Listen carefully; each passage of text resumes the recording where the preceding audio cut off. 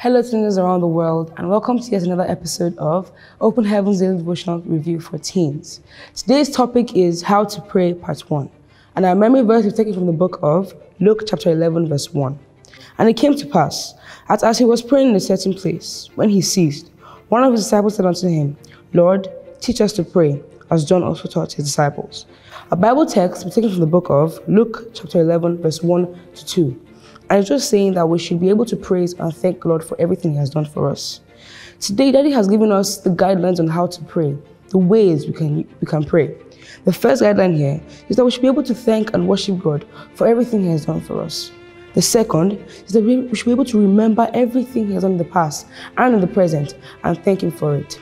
Personally, I would say the way I pray is that the first thing I do is that I thank God for everything He did yesterday, which is the past day, or I thank Him for everything He's doing now. I thank you for the gift of life. That is everything we should ever do to God. Thank you for everything He has done. Today's reflection is saying, how much of God's acts do you know? This is a question for every teenager around the world to answer. How much of God's acts do you actually know? Well, this is a question for you and God to answer.